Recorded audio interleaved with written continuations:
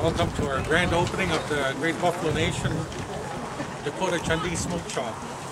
I'm going to introduce our elder, Albert Taylor. He's going to be doing the opening ceremony. Alongside him is one of our inherent leaders, Frank Brown, inherent leader Orville Smoke. Take it away. Well, first of all, I'd like to congratulate and welcome the Dakota, but also the people that are here. We welcome everybody.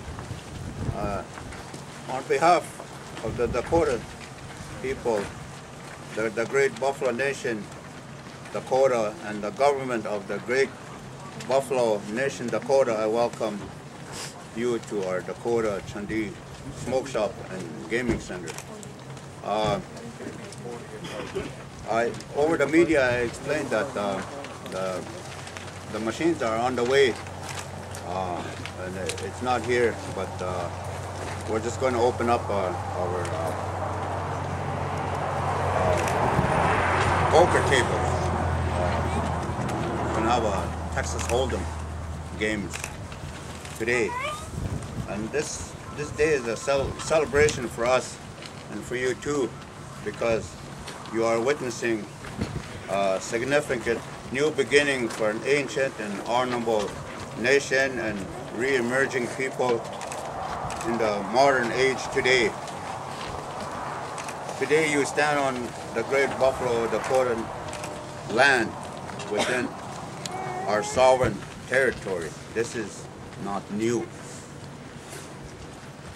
This has been our land and has remained under our law and our authority for literally thousands of years. These are not just words, this is the truth. We have never given up any of our rights, titles, and sovereign privileges. So you understand. So as you stand here today, think about this. Feel what it is like to be another nation's territory. Friendly, fair, peaceful neighbor nation's territory. We wish to be clear. We believe in justice. We believe in law.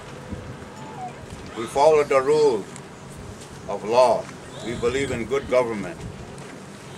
We believe in fairness and peace. We know we are operating within our true sovereign rights, title, and privileges here today.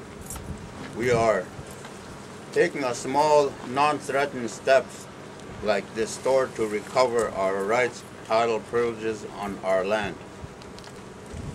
What do we want? We want and we welcome an impartial and proper international review of our claim to our lands, property, interests, and our sovereign rights, title, and privileges. We want meaningful, respectful communication, negotiation with our neighbors, Canada and its governments. We want the responsible, timely payment and transfer of funds and properties and interests due to us from our neighbors, Canada and its governments. We want a workable, win-win relationship between our nations. We ask Canadian neighbors and governments for their patience, respect, and cooperation as we move on our nation's rightful path of recovery, growth, and so forth. We have a legal and moral right and need to begin our economic here today. With that, I'd like to say welcome. I'll let Chief Smoke make his statement. Good morning, good afternoon. Welcome to our store. It's a store that's not specific. It doesn't belong to Chief Brown, it belongs to Dakota. And I was given a paper to read, and I'm going to try and stick with it, but I usually do my own stumbling and that kind of stuff. So rather than going there, I'm very proud today to be who I am. And a couple of things that need to be brought to the forefront. Chief Brown said this is a very small step in establishing a better future for our people. We've been subjected for the last 100 years or so to policies that cannot justify a better or a life that is human. We sat by for the longest time as Dakota people, and that the country run itself, hoping that one day we would have the privilege of being recognized. But it never happened. In the meantime, while we were waiting, our people are dissipating, our people are dying from all the woes of third world conditions. I come from a community that's isolated.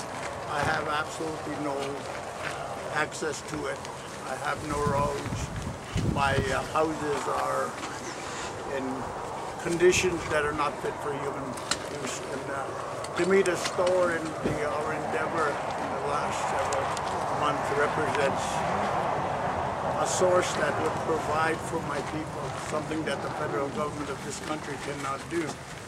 One of the things we never did as Dakota people is we never signed a treaty with this government or anybody, and we've always wanted to sit down and to establish something that would produce the tomorrow that my people need. I am a spokesperson for my people, but I've been given a responsibility to provide for my people and such. When 1972, when the Canadian government gave self-administration to First Nations in Canada, we were all excited simply because we were going to take tomorrow and mold it the way it needed to be molded to meet the needs of our people. But nobody ever told us that in 1972, when we took that responsibility, that there would be no funding in place to address all the needs of the future growth of our country and our people. Today we take a small step in establishing our own economies, and who in the right mind would stop people from trying to create revenue for their children, for their families, for all those that are in need, especially the aged, who seem to have absolutely no resources from anybody. So welcome, and hopefully we will succeed, or I shouldn't say hopefully, we will succeed. Thank you.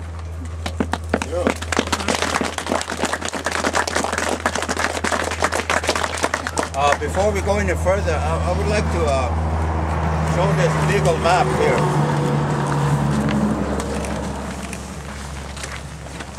And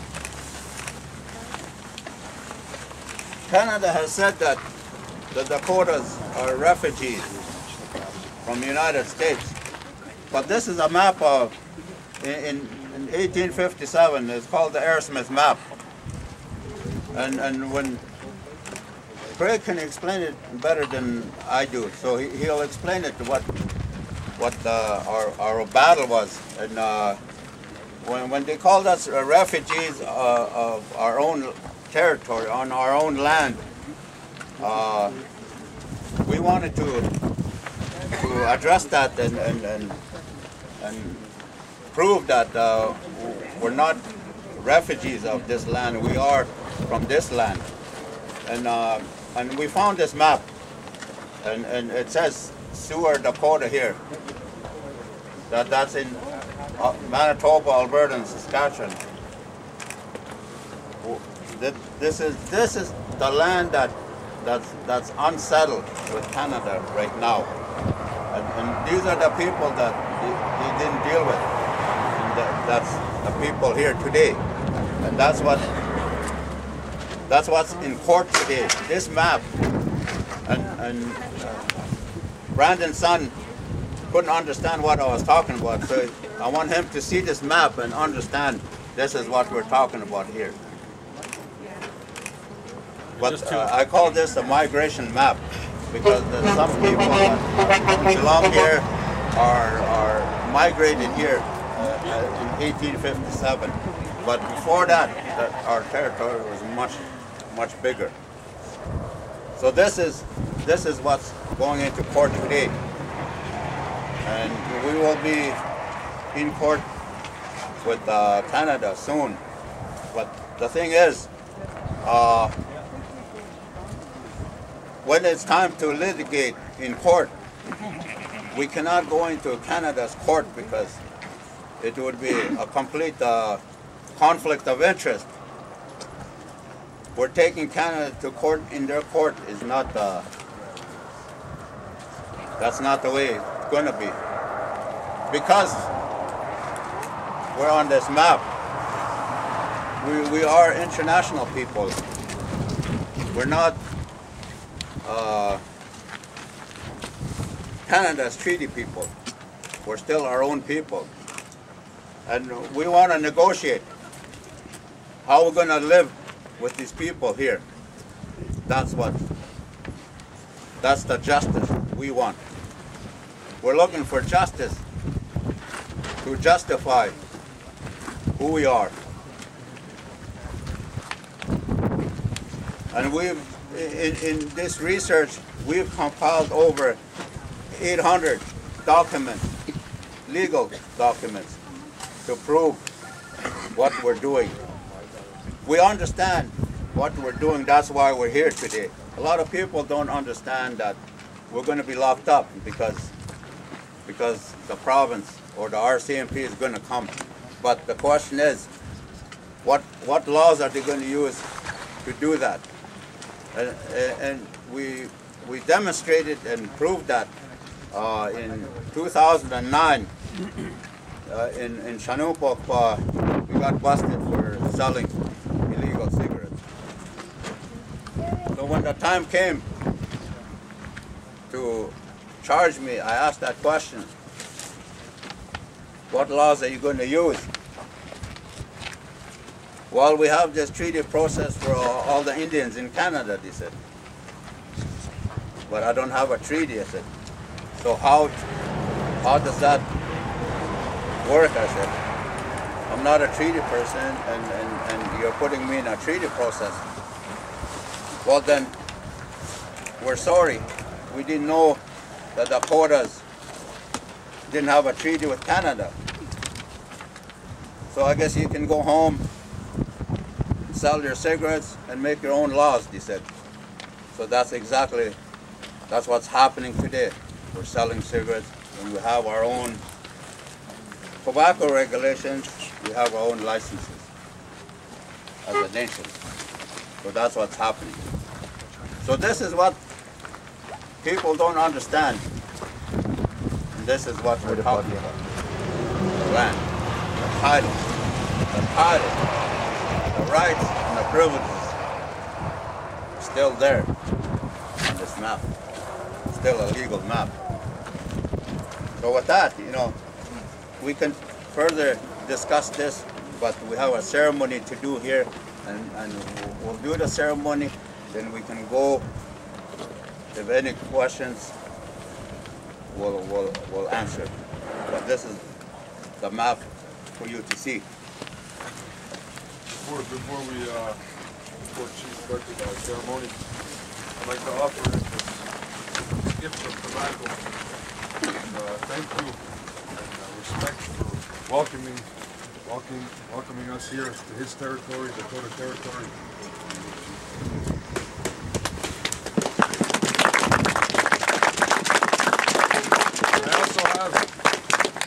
I also have another gift for them.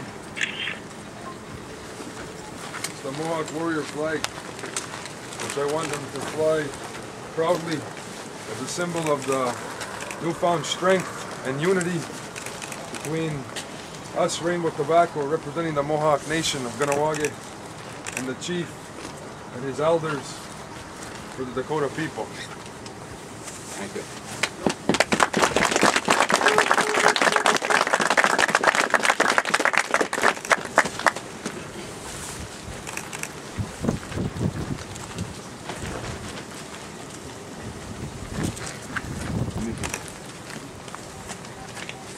How does that go?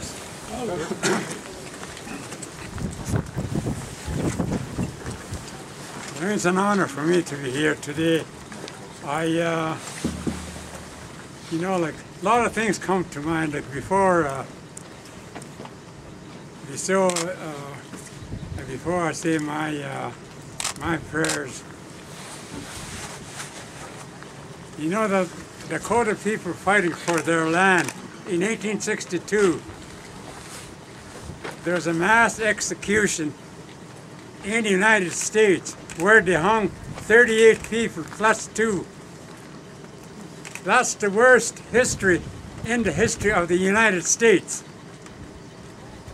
And I have the privilege and the honor of going down there on December 26th.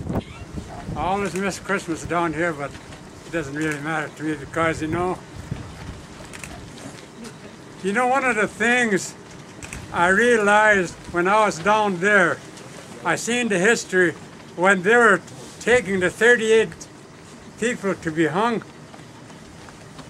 that December 26th, when they were taking them down to the gallows, the children, the women, everybody, they were throwing stones at them, wood. You know, it reminds me of that same thing that happened in the white man's Bible. When they were going to crucify Jesus, they were flogging, they were spitting on him, they were doing everything they can. That's exactly what happened. And you know, the United States goes around saying that, you know, they're trying to make peace with the world. Why don't they clean up their own backyard first? You know, I get so, you know, like I don't want to be using some words that I shouldn't, I guess. But anyway, like, you know, with that, like, you know, it's a big day for us. I've been fighting for my people. Oh yes, last Saturday I was 84 years old. And I've been fighting for my people for 50 years. And I just made a remark to one of my friends from the Mohawk territory. I hope I live long enough to see some of the results that are going to benefit not just the Dakota people, but all of Canada. Before I say my prayers, there's a prayer song I would like to sing. Hey, Chawek Suyedo, hey, yo, he, Moko Chetechinda, hey, Chawek Suyed, hey, yo, he, oh, he, take up, hey, Chawek Suyed, hey,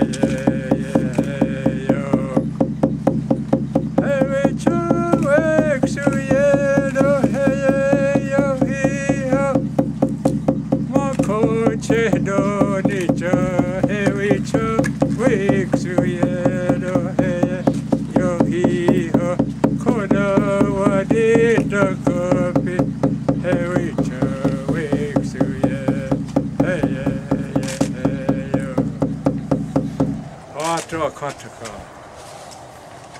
You coach get a hit there. Weeks ago, he had a chance. I exercised Toyatic, Dakota Yatic, Dina. Okima Tanka Itkia, my coach.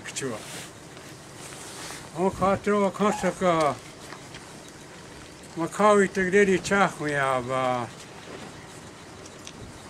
Sky just a higa off down oak after setting coach was a keep.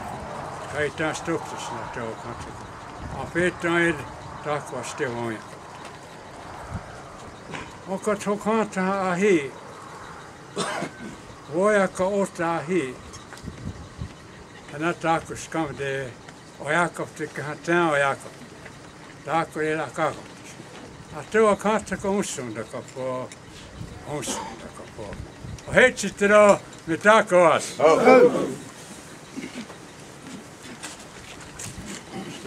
Pidä.